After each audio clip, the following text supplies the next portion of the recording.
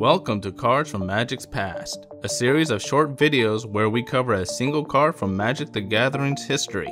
For this episode, I'll be going over a classic black and green creature called Spiritmonger. Printed in the third set of Evasion block, Apocalypse, Spiritmonger is a 5-mana black-green 6/6 beast with 3 abilities. The first ability lets you put a +1/+1 counter on Spiritmonger whenever it deals damage to a creature. The second ability lets you generate it for 1 black mana. And the third ability lets you change its color for just 1 turn at the cost of 1 green mana. Released in spring of 2001, Spiritmonger caught the attention of players worldwide. This was mostly because creatures weren't nearly as powerful as they are today. So when players saw a 6/6 for 5 mana with practically no downside, Spiritmonger was immediately put to test in competitive tournaments.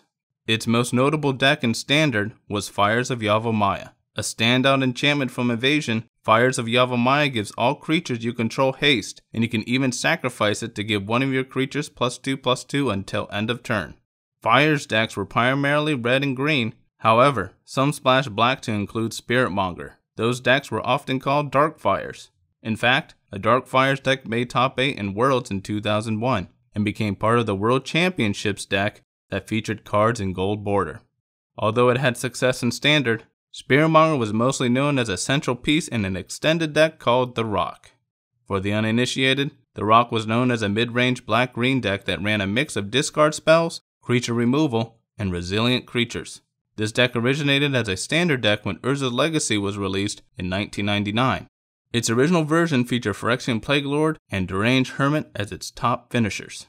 The deck continued on in Extended, which was when Spiritmonger was added in. The Rock with Spiritmonger had tons of success in the tournament scene, reaching several top 8 finishes in both the Grand Prix circuit and the Pro Tour. However, later versions of the deck slowly removed Spiritmonger from its list. Spiritmonger never received any reprints that would make it legal in Standard again. However, it got its first reprint as a promo, given out to Grand Prix competitors in the late 2000s.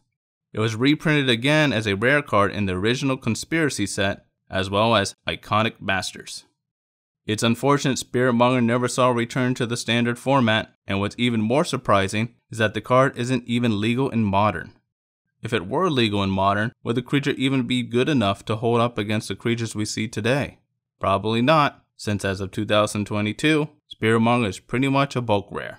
Despite it being valued under $1, the original Apocalypse foil version is actually worth a good amount of money. So be on the lookout for those versions, as they can go for nearly 100 times more than its non-foil counterparts.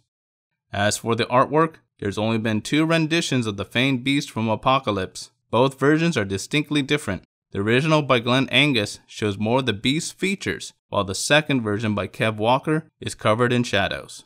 The beasts featured in both versions are designed the same, which is great, especially when the newer versions tend to deviate from the original. If I had to pick one over the other, it would probably be the original. I am a stickler for the old school look. Plus, Glenn Angus's rendition of Spiritmonger shows more of the creature and has a unique look. That's it for this video. I hope you appreciated the story of Spiritmonger. The Rock was one of my favorite decks to play, and I always loved putting Spiritmonger in my list. This has been Richard Castle voicing this video. We'll have more videos in the coming weeks, especially inside the deck, as we will be going to a few more events over the summer. We hope to see you again soon.